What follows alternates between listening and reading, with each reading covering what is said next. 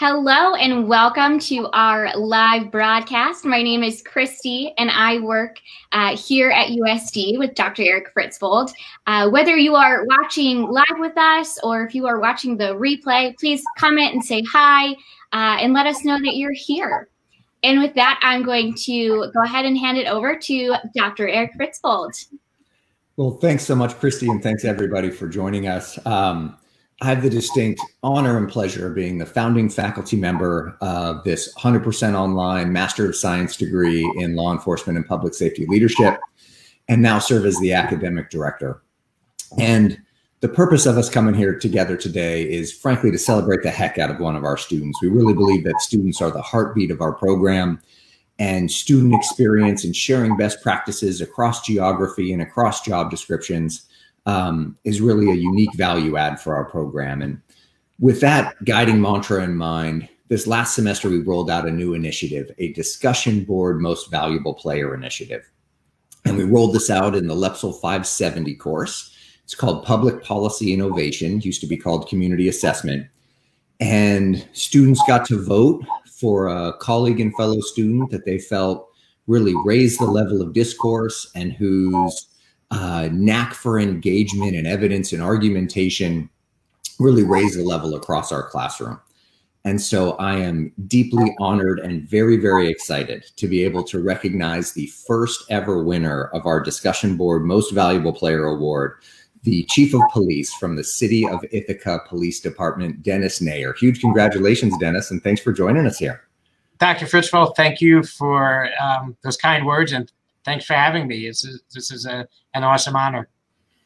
So a little bit of context, and then I'm going to grill you with a handful of questions here, Chief. Our interactive discussion boards, we pose roughly 1 or 2 substantive questions per week. They dovetail with the substantive material from that unit.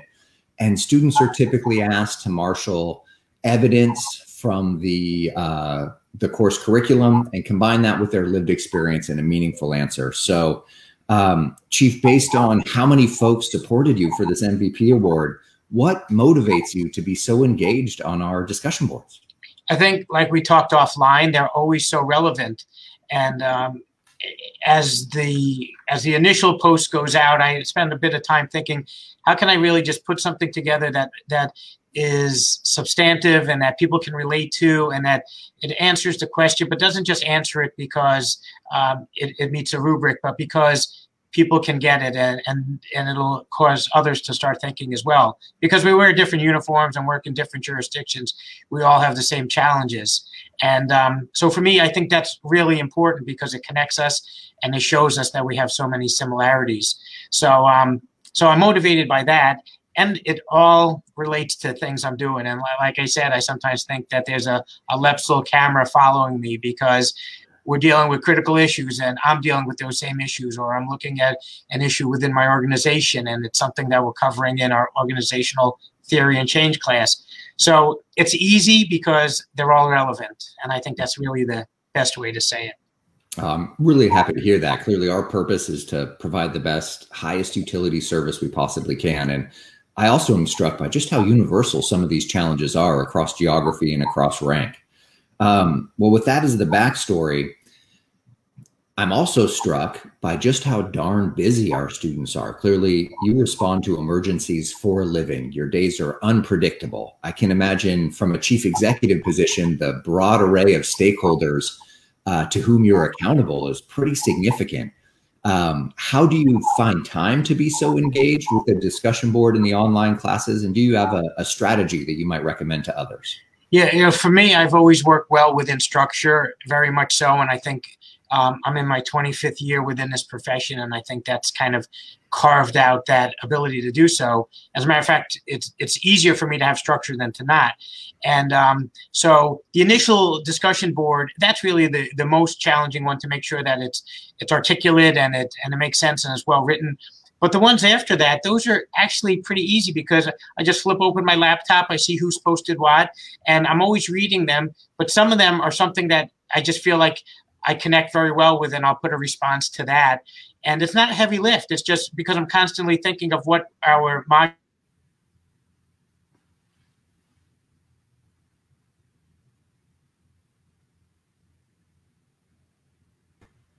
looks like we might have a little bit of a frozen screen. That's what I'm seeing on my end as well here, Christy. Oh, and back live. Oh, you're back. You're back. The miracles of modern technology. I think you left Yeah. off.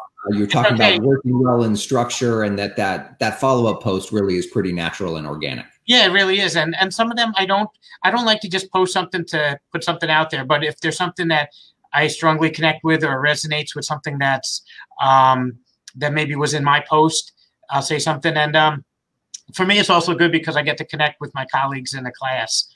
So that's not really the heavy lift. And I think it's because it's such a relevant program that it's just almost like a basic conversation. And we do try to build from adult learning and online learning best practices to try to mimic those free-flowing conversations as best we can online. So Chief, be forewarned, I'm going to embarrass you here a little bit. Okay. When students vote for a discussion board MVP, they have an opportunity to provide an attendant rationale. So here's a few things that your fellow students had to say as they nominated you. Quote, Dennis always provides an informational, well thought out and educated response throughout all of his discussion board posts. Dennis also responds to most classmates and has full-on informational and educational conversations throughout the discussion board, which makes his post excel and frankly benefits everyone in the class. Another one of your peers phrased it quite nicely. He said, Dennis is a discussion board beast and hands down the MVP. Now that's good argumentation. Not only does he post very lengthy and detailed posts, but he responds to almost everybody else's discussion board posts on a regular basis. So your work clearly resonates with your peers. You talk a little bit about substance, but as you're reading your colleagues' posts or posting your own, what makes for a high quality discussion board post? I think to show that someone, they're connecting their post with real life experiences, and that they're not just following like a cookie cutter approach to, okay, I answered it. And I like how it's presented that people they can cite their opinions and they can differ in what they think, and it doesn't have to agree with the mainstream. And I think just the fact that a post is real and it's genuine and authentic to the person, and that's usually supported throughout the post. One of the other things is the reason I'm always replying is I think just on a human level, if someone replies to my post, they're going to get at least, hey, thank you, and I appreciate you contacting back, because I would do that in person. And just because I'm not in person because of the distance learning, they're still getting a reply back. And yeah, so it's as long as I think a person doesn't have, well, I'm only going to do discussion boards on Tuesday and my paper on Friday, I think that's where the challenge would be. A day doesn't go by or multiple times where I'm not log on, hey, what's going on the post? And I'm staying fluid with it. So I think that's the other thing that makes it easier for me.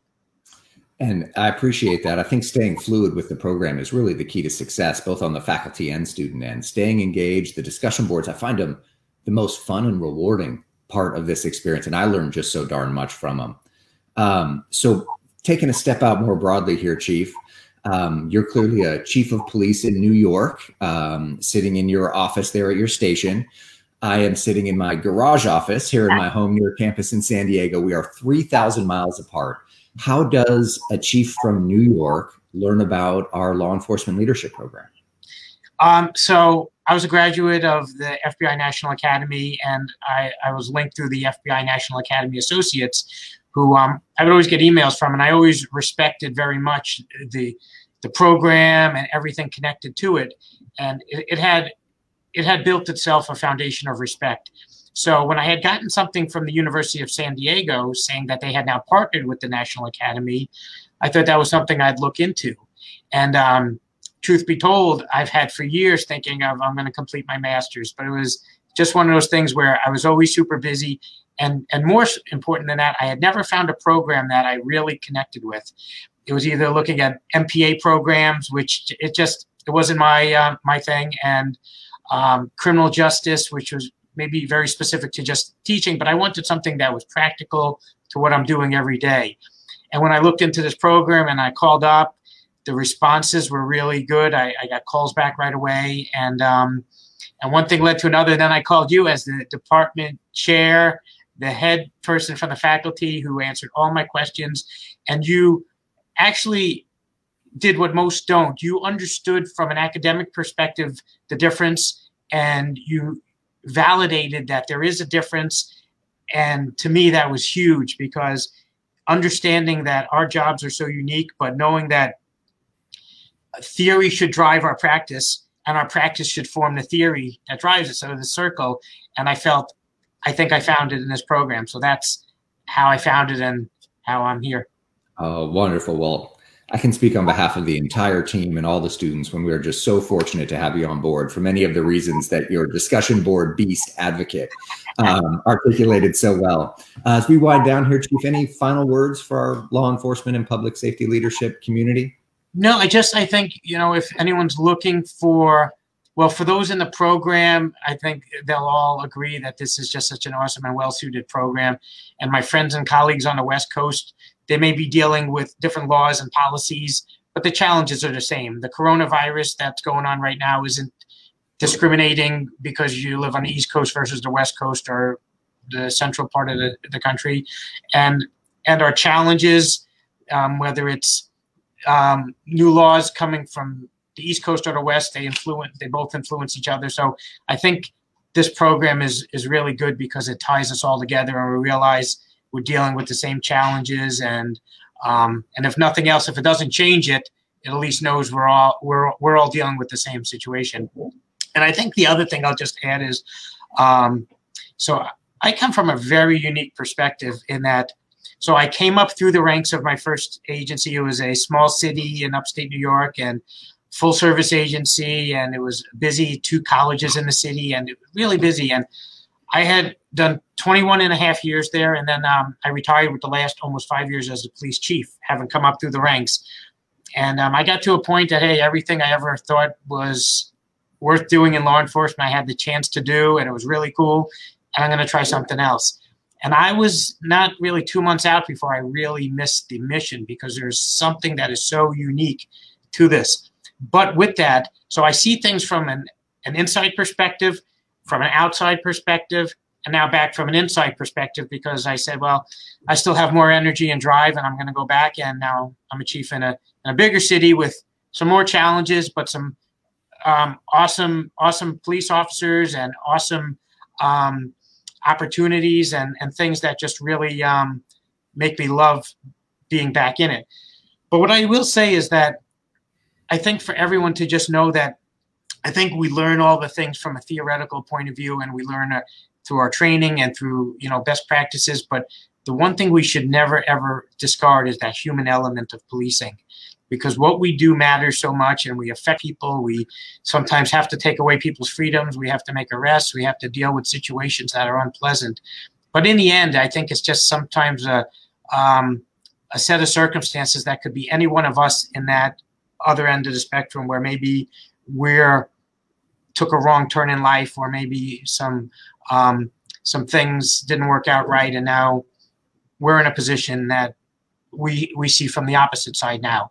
So I guess what I'm trying to say is just for all of us to remember that we're just stewards in positions. We can do our best to kind of help people, protect people, and in the end, we won't do this job forever. So the difference we make is really based on, how much we can build our agencies or use our roles as a platform to do good. And in the end, when we retire, we can, I think, look back and just be super proud of what we've done.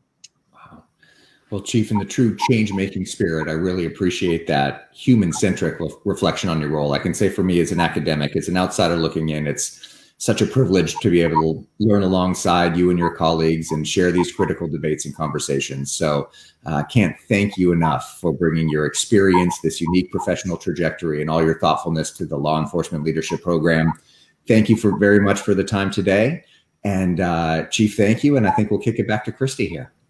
Yes, thank you both so much for being here. We really appreciate it. To all of you watching on the live stream or those of you watching on the replay, thanks so much for spending the time with us today. If you are not a student and you're thinking about the LEPSL program, we invite you to visit us on our website, learn a little bit more. I dropped the link in the chat, but criminaljustice.sandiego.edu. Feel free to connect with us there and learn more. But thank you all so much. Have a great day. Thank you, Chief. Everybody out there, safe and healthy, please. Yes, you as well. Thank you. Take care.